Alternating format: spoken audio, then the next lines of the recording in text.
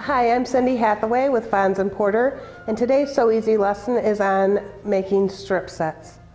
I have one here in front of me, and when I make strip sets, I prefer, especially if they're small, thin pieces, to just use a half a segment. It just makes it so much easier to handle.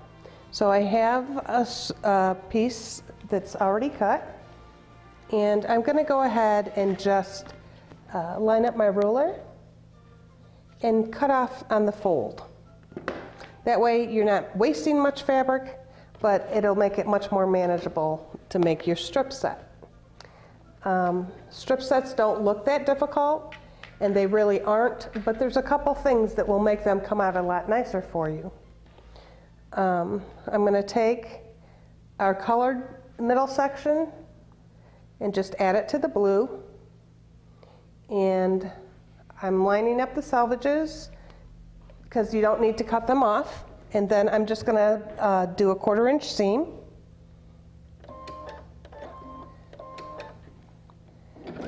and you don't really need to pin them. You can if you want. You just make sure that the bottom strip is lined up with your top strip. You don't want to get all done and find out that you've missed your bottom strip or that it's on crooked. That won't make for very straight rows when you're done. Strip sets help to speed up the process of several patchwork projects that we're known to do. And then we're going to take it over to the pressing center. And first you're going to set your seam. I know many of you already know about this, but this will help make a nice crisp seam when you're done. And the reason for that is because when you're stitching, you're opening up those fibers with the needle. And so this helps to close them again. Now, when you're doing a strip set, I can show you a couple things. You may want to first just go through and finger press. That's one of your options. Or you can use the point of the iron to help open that seam up. It's very important that you just press. You don't want to be ironing like you would a shirt, because that will distort your row. You won't end up with nice straight rows. So make sure that you're just pressing.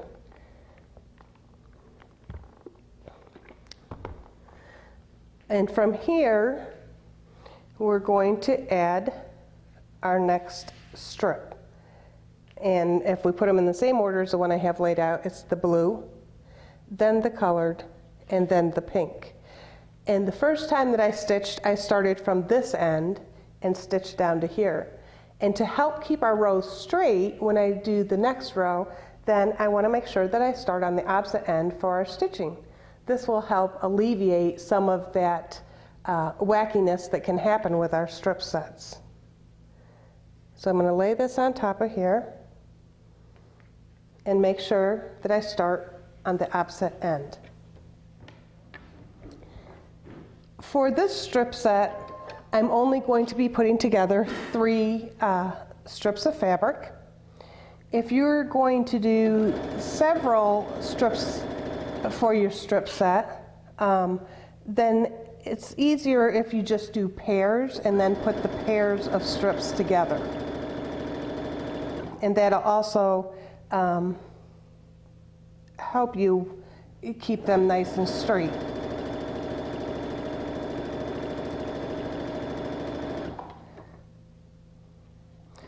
This is a great way to make a 4-patch or a checkerboard.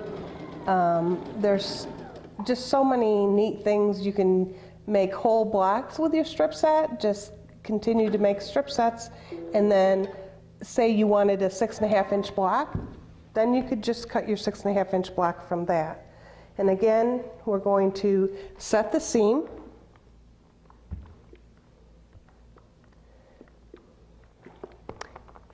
Open it up, finger press.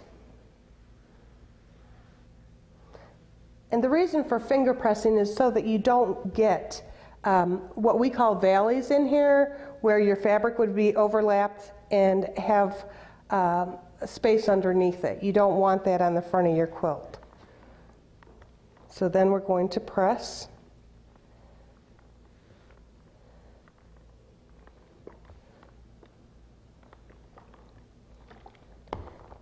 And then you have a nice strip set. From your strip set, you're able to cut different sections out of it. And again, your pattern will tell you how wide to cut your strips, how many strips that you'll need for your project, and also once your strip set is made, how wide to cut your sections. So let's just cut maybe a 2.5 inch segment out of here. When you do this, you're going to line up your ruler, the line on the seam, the line on the top, and your piece should come out nice and straight. I overcut that piece, and I can come back and trim it down to use as one of my sections. But this way you just keep going on, and there's different sections. I cut these 2.5 inches, line up my line it up there. And if you get off a little bit, then it's, which you can do, and you don't have your line here, a line down the side. If they don't all line up, then you're off just a little bit, and that's okay. Just go ahead, overcut it just a little bit. I'm going to do that with this one because mine needs to be lined up a little better. Turn your piece over because I overcut it. That's what I mean by overcutting, is when you have a piece that's cut a little larger than the measurement that you needed. Cut off that little bit, and your side is once again straight, and you're ready to cut your next piece. And that's all there is to strip piecing. It's very easy. Just follow some of the easy tips that we've given you, and you'll have much more success. I hope you've enjoyed this Sew Easy lesson today, and please check on fonsandporter.com for many more Sew Easy lessons that will help you with your patchwork. Thank you, and have a great day.